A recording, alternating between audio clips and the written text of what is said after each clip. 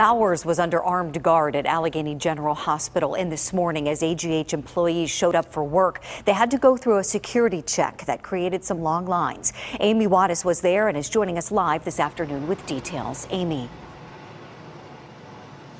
Good afternoon, and as you heard Andy Sheehan say, Robert Bowers is no longer here at Allegheny General Hospital. He was transported just after 9:45 this morning. Now, we have not been able to confirm whether he was in one of the vehicles that you see leaving the hospital this morning. We did see multiple cars leaving, including Allegheny County's sheriff's vehicle, a white unmarked SUV, and an unmarked white and black van with a Bureau of Corrections employee driving. We also saw some officers with Pittsburgh police here too, but again, we do know that he left around 9:45 this morning, right around the time that these vehicles were leaving too.